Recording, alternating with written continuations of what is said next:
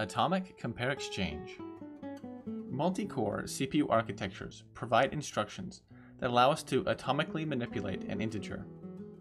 Think add, subtract, multiply, divide.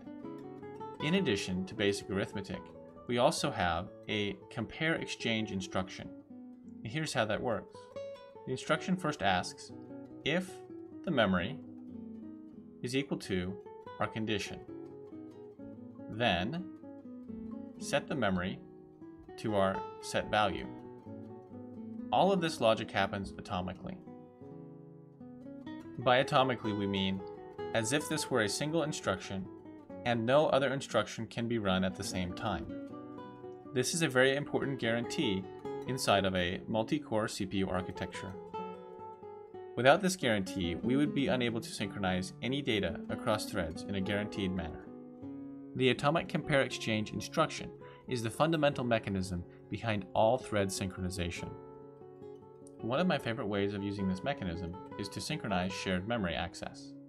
For example, we have a process and another, and they both map the same memory.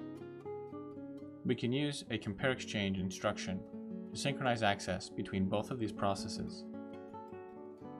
Here is an example of how this can be implemented. Lock takes the memory address we're synchronizing, it casts it as an atomic, and then uses the built-in C++ compare exchange strong function. This function spins until it successfully gains access to the lock. Wait uses the atomic load mechanism to validate that the lock is released. It'll loop until that condition is met.